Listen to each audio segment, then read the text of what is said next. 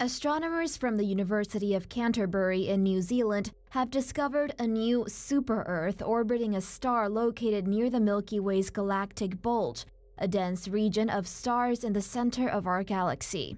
This rare super-Earth is 25,000 light-years away. It is one of only a handful among the 4,000 exoplanets to have been detected that is similar to Earth in both size and orbit. According to their research, which was published on May 7th in the Astronomical Journal, the world is 4 times the mass of Earth.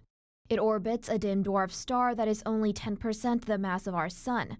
This star is so small that the researchers could not determine if it is a low-mass star or a kind of failed star called a brown dwarf. The newly discovered planet orbits at a distance between Venus and Earth from its parent star. But because its star's mass is so small, a year on this world lasts 617 days.